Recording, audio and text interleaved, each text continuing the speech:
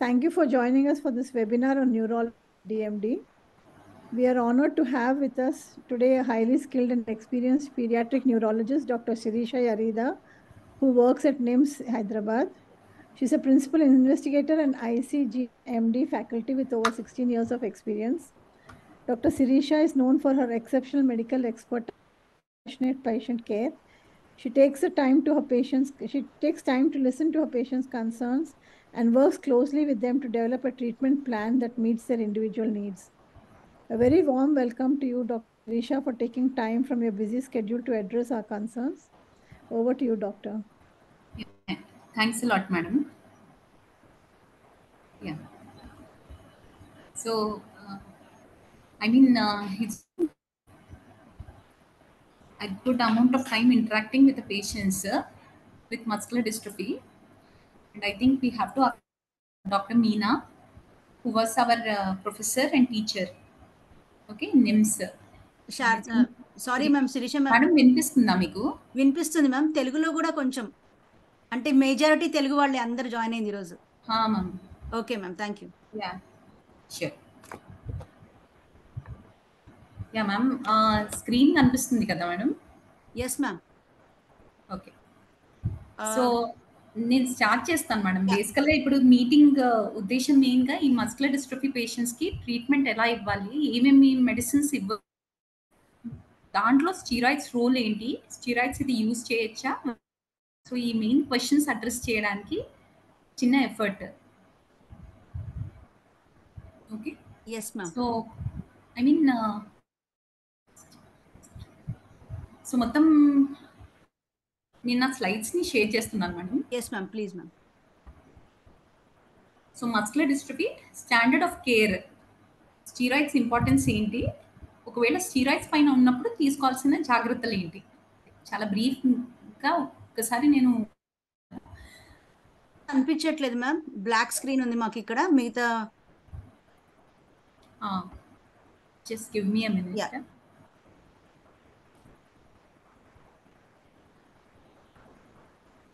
మనకి జాయిన్ అయిన వాళ్ళలో అందరూ ఉన్నారు ma'am. Muscular dystrophy, FSHD, DMD, LGMD, BMD అందరూ జాయిన్ అయ్యారు ఓవరాల్ గా. ఓకే,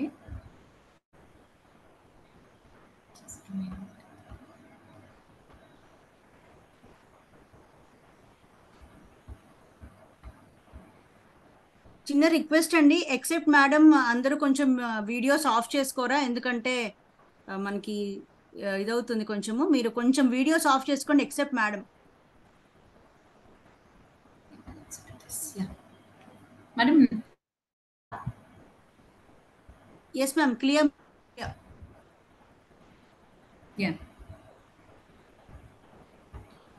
సో యాక్చువల్గా ఇప్పుడు ఉన్న ఆడియన్స్లో అన్ని రకాల మస్కులర్ డిస్ట్రోఫీస్ ఉన్నప్పుడు దీంట్లో డుషెన్స్, బెకర్స్ మస్కులర్ డిస్ట్రోఫీకి మాత్రమే ఉపయోగపడతాయి. మిగతా కేసెస్కి స్టీరాయిడ్స్ సైంటిఫిక్గా అయితే ఉపయోగపడదు. స్టీరాయిడ్స్ గురించి కొంచెం ఒకసారి చెప్తామని, కానీ మెజారిటీ మస్కులర్ డిస్ట్రోఫీస్ డుషెన్స్ కానీ బెకర్స్ మస్కులర్ డిస్ట్రోఫీ ఉంది. సో ఫస్ట్ స్టీరాయిడ్స్, ఒకవేళ డాక్టర్ దగ్గరికి వెళ్ళినప్పుడు వాళ్ళు స్టీరాయిడ్స్ రాస్తే ఈ స్టీరాయిడ్స్ని యూజ్ చేయాలా, ఫస్ట్ చూడగానే స్టీరాయిడ్స్ ఇట్లా అనబాలిక్ స్టీరాయిడ్స్ అంటారు, రన్నర్స్ వాళ్ళు యూజ్ చేసే దాన్ని కూడా, వాటిని కూడా స్టీరాయిడ్స్ అంటాము, ఆ హార్మోన్స్ అంటాము. సో అవి మజిల్ స్ట్రాంగ్ అవ్వడానికి, వాళ్ళు ఎక్కువ ఎనర్జీతో పరిగెత్తడానికి అట్లా మిస్యూజ్ చేసే డ్రగ్గా అని ఒక క్వశ్చన్ ఉండొచ్చు. కానీ it is not the same as a hormones which are used. అలాంటి హార్మోన్స్ ఈ స్టీరాయిడ్ ఒకటి. సో అక్కడ కూడా బాడీ బిల్డింగ్కి, మజిల్ పెంచుకోవడానికి యూజ్ చేసే హార్మోన్స్, అవి టెస్టోస్టెరాన్ అలాంటివి. సో ఇది ఒకటి కాదు. అడ్వాంటేజ్ ఏంటి, మస్కులర్ డిస్ట్రోఫీ డయాగ్నోస్ అయ్యాక ఒకవేళ క్లినిషియన్ స్టీరాయిడ్స్ రాసిస్తే దాన్ని ఉపయోగించడం వల్ల లాభం ఏంటి, బికాస్ స్టీరాయిడ్స్ రెండు వైపులా పదునుగా ఉంటాయి. సో మీకు లాభాలు ఉంటాయి, దానివల్ల సైడ్ ఎఫెక్ట్స్ కూడా ఉంటాయి. స్టీరాయిడ్స్ వల్ల ఎవిడెన్స్ ఏంటి అంటే మజిల్ ఫంక్షన్ని పెంచుతుంది, రాను మజిల్ డ్యామేజ్ అవుతూ ఉంటుంది. ఆ మజిల్ డ్యామేజ్ని స్లో డౌన్ చేయగలుగుతుంది, ఒక మేరకు తగ్గించగలదు ఆ డ్యామేజ్. ఇంకోటి హార్ట్ లంగ్ ఫంక్షన్ని ఇంప్రూవ్ చేయగలదు. స్కోలియోసిస్ అంటే వెన్నుముక్క వంగిపోవడాన్ని కూడా అరికట్టొచ్చు. సో చాలా వరకు పిల్లల్లో చూసినట్లయితే కింద కూర్చొని లేచేటప్పుడు వాళ్ళ మీద వాళ్ళు పాకుతూ ఉంటారు. అంటే ఫస్ట్ మొత్తం వంగిపోయి మీద కూర్చొని లేచేటప్పుడు ఫస్ట్ వాళ్ళ మోకాళ్ళ మీద సపోర్ట్ తీసుకొని మెల్లగా వాళ్ళ మీద వాళ్ళు పాకుతూ స్ట్రెయిట్‌గా నించోగలరు. సో దాన్ని గోవర్స్ మానోవర్ అంటారు. అంటే గోవర్స్ అనే సైంటిస్ట్ పాతకాలంలో ఈ జబ్బు ఇంకా డయాగ్నోసిస్ అవ్వకముందు గోవర్స్ ఇలా వాళ్ళకి అరే ఇందులో మజిల్ ప్రాబ్లమ్ ఉంది అని కనుక్కున్న శాస్త్రవేత్త. సో దాన్ని గోవర్స్ మానోవర్ అంటారు. సో ఇప్పుడు యాజ్ ఎ డాక్టర్ అలా పాకుతూ ఉన్నట్లుంటే అరే ఈ బాబుకి మజిల్ ప్రాబ్లమ్ ఉంది అని కనుక్కోవచ్చు. సో ఈ వాడటం వల్ల ఆ గోవర్స్ మానోవర్ అన్నది అంటే అలాంటి అవసరము బాబుకి రాకుండా కొంచెం పొడిగించొచ్చు. ఇంకోటి నైట్ టైం గురక అవన్నీ కూడా డ్యుషెన్స్ మస్కులర్ డిస్ట్రోఫీలో ఉండొచ్చు. సో దాన్ని ఈ స్టీరాయిడ్స్ డిలే చేస్తుంది అండ్ 3 years ప్రొలాంగ్ చేయొచ్చు. వీటిలలో రకరకాలుగా ఉన్నాయి. మామూలుగా డెఫ్లెన్సాకాట్ అని డెఫ్కాట్ అని ఒక టాబ్లెట్ అన్నా రాస్తారు, లేకపోతే ప్రెడ్నిసోన్ అని ఒక టాబ్లెట్ అన్నా రాయొచ్చు. ఇది ట్రేడ్ నేమ్స్తో ఉంది. ప్రెడ్నిసోన్, ఆమ్నాకాటిల్, వైస్లోన్ అన్న పేర్లతో ఉంటుంది. డెఫ్లెన్సాకాట్ దాదాపుగా డెఫ్కాట్ అన్న పేరుతో ఉంటుంది. సో ఈ రెండిట్లో మీ డాక్టర్ ఐదర్ డెఫ్కాట్ ఆర్ ప్రెడ్నిసోన్ అని రాయొచ్చు. చాలా మంది మజిల్ ప్రాబ్లమ్స్కి అయితే డెఫ్కాట్ అనే టాబ్లెట్ ఇస్తారు. ఎందుకు అంటే ప్రెడ్నిసోన్, ఓమ్నాకాటిల్ కన్నా ఈ డెఫ్కాట్ అనే టాబ్లెట్ వల్ల సైడ్ ఎఫెక్ట్స్ కొంచెం తక్కువ ఉంటాయి.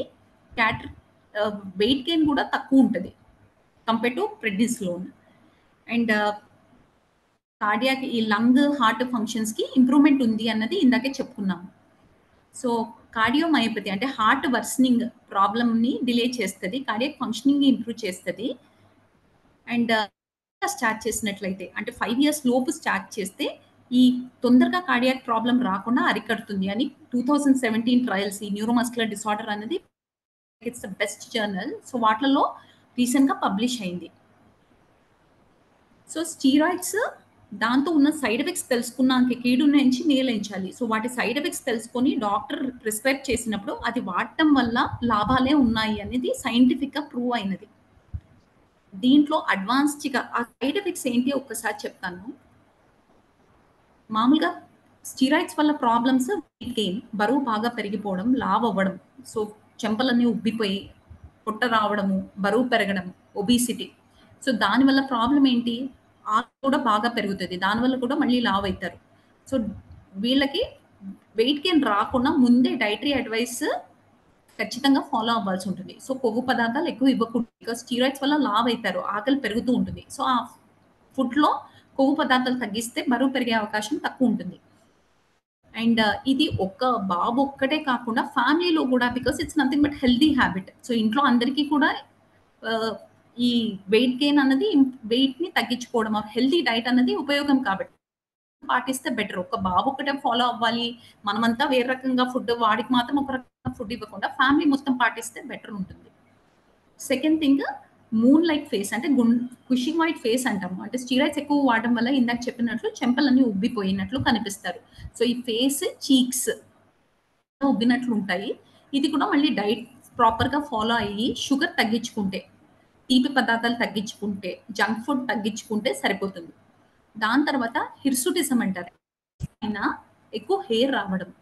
సో ఆ బాబు చెంపల మీద కానీ లేకపోతే ఫేస్ పైన కానీ, లోవర్ ఫేస్ కింద ముఖం భాగం మీద హెయిర్ రావడం గమనించవచ్చు. కానీ పెద్దగా ఇది కాస్మెటిక్గా మైల్డ్గా ఉంటుంది, కానీ అంత ఇబ్బందికరంగా ఉండకపోవచ్చు. సో దీనికోసం అని మందు ఆపాల్సిన అవసరం అయితే ఏమీ ఉండదు. ఇంకోటి రకరకాల ఫంగల్ ఇన్ఫెక్షన్స్, దురదతో ఉన్నటువంటి రావచ్చు, పింపుల్స్ రావచ్చు, యాక్నీ అంటారు, cosmetic side effect. Particularly young girls are boys వీళ్ళలో కొంచెము పింపుల్స్ ఎక్కువ రావచ్చు. సో మామూలుగా టీనేజర్స్లో మామూలు నార్మల్ పాపులేషన్లో కూడా ఉంటాయి.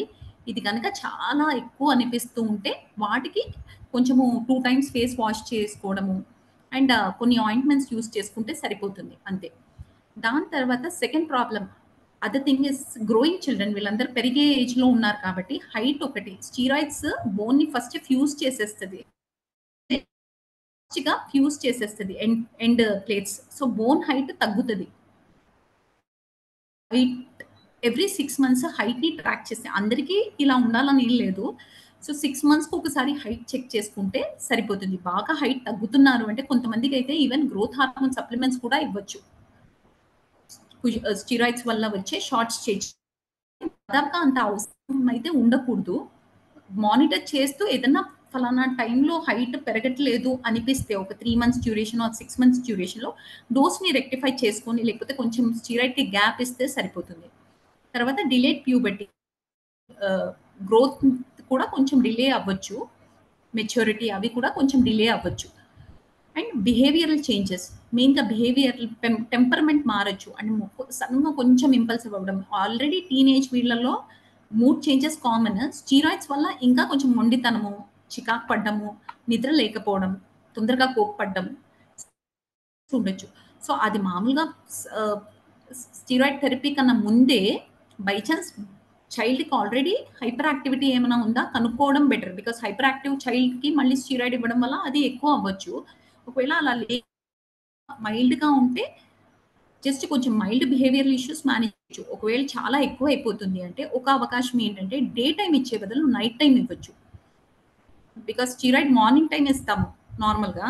సో, ఆ ఇచ్చే దాంతో పొద్దున్న స్కూల్‌లో కానీ వర్క్ చేసే టైం పొద్దుటి పూట మొండితనం అవన్నీ కాకుండా ఈవినింగ్ టైమ్ డోస్ ఇచ్చేస్తే ఎలాగో నిద్రపోతారు కాబట్టి ఈ సైడ్ ఎఫెక్ట్‌ని కొంచెం వరకు ఏమైనా సెట్ చేసుకోవచ్చు. నెక్స్ట్ ఇమ్యూన్ సప్రెషన్ అంటే ఇమ్యూనిటీ పైన ఎఫెక్ట్. రిస్క్ ఆఫ్ ఇన్ఫెక్షన్స్ ఉంటుంది. రకరకాల ఇన్ఫెక్షన్స్ వచ్చే అవకాశం ఉంది. కాబట్టి స్టెరాయిడ్స్ కన్నా ముందే వాక్సిన్స్ అన్ని టీకాలన్నీ ఇప్పిచ్చేసి తర్వాత స్టెరాయిడ్ స్టార్ట్ చేయాలి. మామూలుగా స్టెరాయిడ్ పైన ఉన్నప్పుడు కొన్ని రకాల వాక్సిన్స్, టీకాలు ఇవ్వకూడదు. పేషెంట్‌తో డిస్కస్ చేస్తే సరిపోతుంది టీకాలు ఇచ్చేటప్పుడు.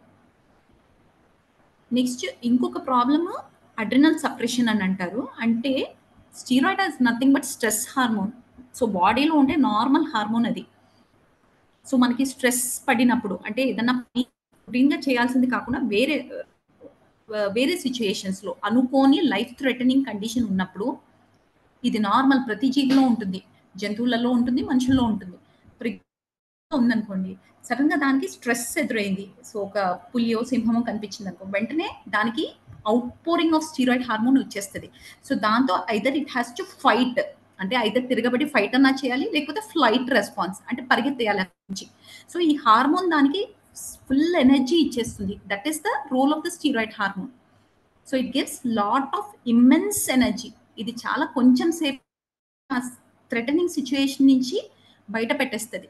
సో హ్యూమన్ బీయింగ్ మనిషిలో కూడా ఈ స్టెరాయిడ్ హార్మోన్ పోర్ అయితాయి. ఎలాంటి సిట్యుయేషన్స్‌లో ఏదైనా రిస్కీ సిట్యుయేషన్ అంటే సడెన్‌గా టెన్షన్ పడినప్పుడు హై అమౌంట్ ఆఫ్ స్టెరాయిడ్స్ అంటారు కదా! స్ట్రెస్‌లో స్టెరాయిడ్స్ పెరుగుతాయి.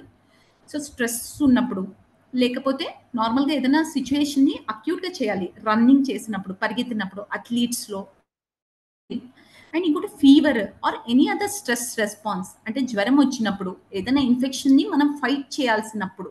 సో ఇవన్నీ మన స్ట్రెస్ బాడీ నార్మల్‌గా స్టెరాయిడ్‌ని ప్రొడ్యూస్ చేసి బాడీ కెపాసిటీ పెంచుకొని టెంపరరీగా మళ్ళీ సెట్ చేసుకుంటుంది. సో ఈ స్ట్రెస్ ప్రాబ్లమ్ ఏంటంటే మనం రోజు స్టెరాయిడ్ ఇచ్చినప్పుడు మన బాడీ బయట నుంచి స్టెరాయిడ్ ఇచ్చినప్పుడు బాడీ కొంచెం స్టెరాయిడ్ ప్రొడక్షన్‌ని తగ్గించేసుకుంటుంది. ఇంక అవసరం లేదు అని. సో బాబుకి మళ్ళీ ఫీవర్ కానీ ఏమైనా స్ట్రెస్ రెస్పాన్స్ వచ్చినప్పుడు బాడీ అంత యాక్టివ్‌గా స్టెరాయిడ్ ప్రొడ్యూస్ చేయలేదు. బయట నుంచి మనం ఫిక్స్డ్ డోస్ ఇస్తున్నాం. అలాంటప్పుడు జ్వరం వచ్చింది కదా అని మనం టాబ్లెట్స్ కూడా ఆపేస్తే బాడీ ఫెయిల్ అయ్యే అవకాశం ఉంది. సో ఆ స్ట్రెస్ హార్మోన్ స్ట్రెస్ ఉన్న సిట్యుయేషన్స్‌లో అస్సలు ఆపకూడదు. So stress dose steroid plan అనేది డాక్టర్ చెప్తారు. సో ఏమీ లేదు సింపుల్. మనము ఆల్రెడీ రొటీన్‌గా టాబ్లెట్స్ వాడుతూ ఉన్నారు. బై చాన్స్ డెఫ్కాన్ డాక్టర్ స్టార్ట్ చేశారనుకోండి మీరు వాడుతూ ఉన్నారు. సడెన్‌గా జ్వరం వచ్చింది. ఆ టైంలో మీరు ఈ టాబ్లెట్‌ని ఆపేయకుండా కంటిన్యూ చేయడం బెటర్. ఎందుకంటే బాడీకి సపోర్ట్ చేయాలి ఆ టైంలో. అవసరం ఉన్నప్పుడు విత్‌డ్రా చేసేస్తే అది డౌన్ అయ్యే అవకాశం ఉంది. So this is a stress dose of steroid which is very very important. ఇంకోటి బీపీ పెరగొచ్చు. కానీ ఇది మానిటర్ చేస్తే సరిపోతుంది. పిల్లల్లో అంత హై బీపీ అట్లాంటి వాల్యూస్ అయితే చూడం రొటీన్‌గా. పెద్దవాళ్ళలో మాత్రం ఆల్రెడీ ఉన్నప్పుడు కానీ you should be very very careful. తర్వాత సాల్ట్ ఇంటేక్ ఆబ్వియస్‌గా బీపీ పెరగకుండా సాల్ట్‌ని తగ్గించుకుంటే సరిపోతుంది. ఇంకోటి షుగర్స్ కూడా పెరిగే అవకాశం ఉంది. కాబట్టి షుగర్ మానిటర్ చేస్తే సరిపోతది. స్టెరాయిడ్స్ వల్ల గ్యాస్ట్రైటిస్ రావచ్చు. దానికోసం యాంటాసిడ్స్ వాడడం, పొద్దున్న తిన్నాకే వేసుకోవడం బెటర్. నెక్స్ట్ క్యాటరాక్ట్, కళ్ళు శుక్లాల కోసమని కళ్ళు రెగ్యులర్గా చెక్ చేసుకుంటే సరిపోతుంది. ఇంకోటి ఇంపార్టెంట్ థింగ్, బోన్ మీద స్టీరాయిడ్స్ బోన్ని మెత్తపరుస్తాయి. అందుకని స్టీరాయిడ్స్తో పాటు కాల్షియం, విటమిన్ డి ఎండలో ఉంచడం. సో అట్లీస్ట్ 10 minutes ఎండలో ఉండడం వల్ల విటమిన్ డి ప్రొడక్షన్ ఇంప్రూవ్ అవుతుంది. సో కాల్షియం సప్లిమెంట్స్ యూస్ చేస్తే సరిపోతుంది. విటమిన్ డి లెవెల్స్ చెక్ చేసినా చేయకపోయినా వైటమిన్ డి సప్లిమెంట్స్ తీసుకుంటే ఉపయోగం ఉంటుంది.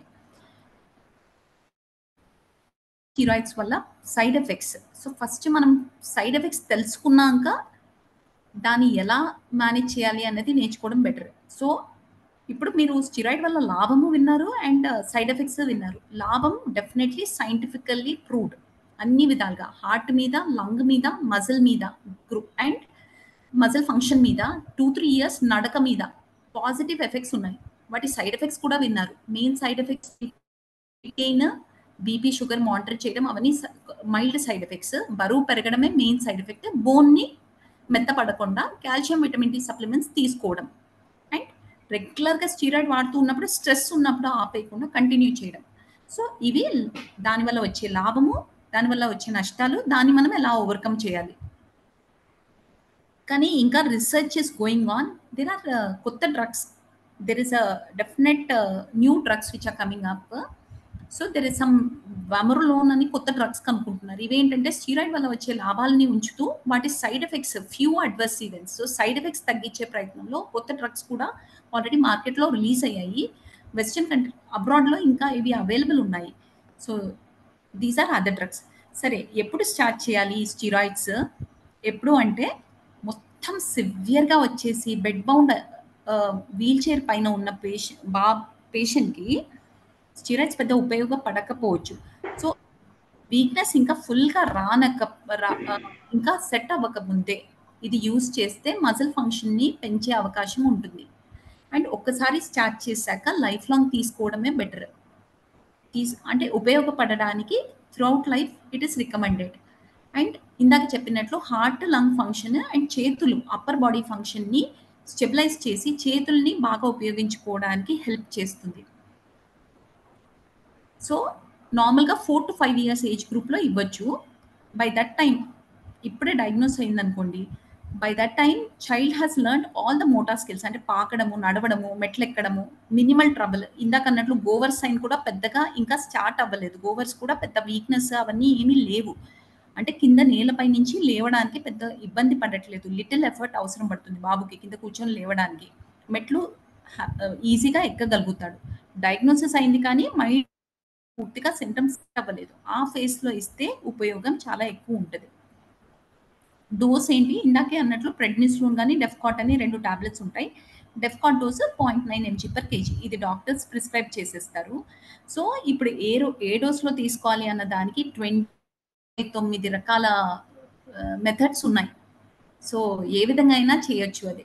సో దానికి కొంతమంది 10 రోజులు ఆన్, సైడ్ ఎఫెక్ట్స్ 10 రోజులు హాలిడే లాగా 10 days, లేకపోతే 5 days ఇచ్చి వారాంతంలో హై డోస్ 5 days ఇచ్చి 2 days ఆఫ్ పెడదాము సాటర్డే సండే, లేకపోతే సాటర్డే ఇచ్చేసి మిగతా 5 రోజులు ఆఫ్ పెడదామని డిఫరెంట్ మెథడ్స్ ట్రై చేశారు.